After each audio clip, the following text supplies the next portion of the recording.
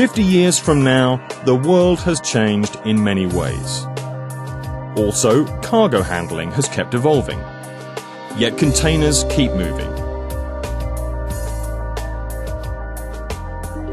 Ports are located offshore.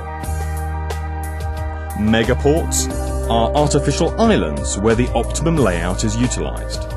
Feeder terminals can be floating or structures that can be moved around. The container itself will remain as it is, a compact and standard format to move cargo around. The material of which containers are made might change to something else. They are also foldable, have integrated intelligence, and can communicate with the outside world.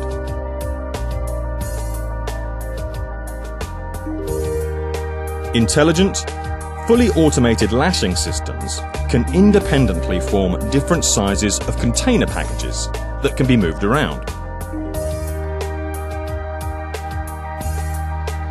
Many ships in operation today will still be around in 2060.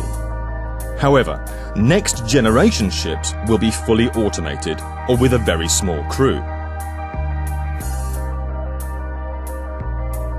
The vessel's container block or its entire cargo area can be separated, and the actual ship can then pick up the next cargo block and sail on.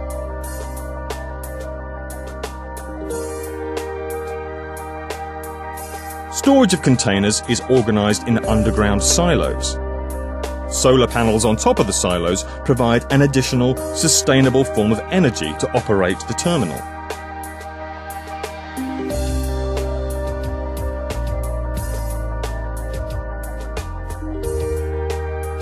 Containers will be transported by air.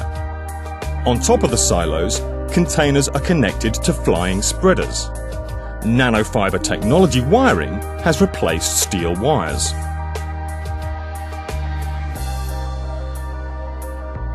Feeder vessels are loaded partially with flying spreaders so that last-minute loading changes can be made.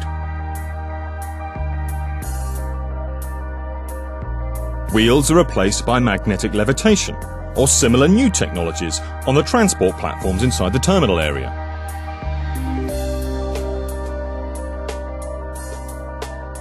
Airships do medium-range transport. On short distances, the individual and intelligent transport platforms take care of logistics. Equipment monitors its own wear and tear and orders and parks itself for necessary service. Equipment consists of universal modules that are interchangeable. The tailoring is done with software. The future I described can easily be possible in 50 years from now.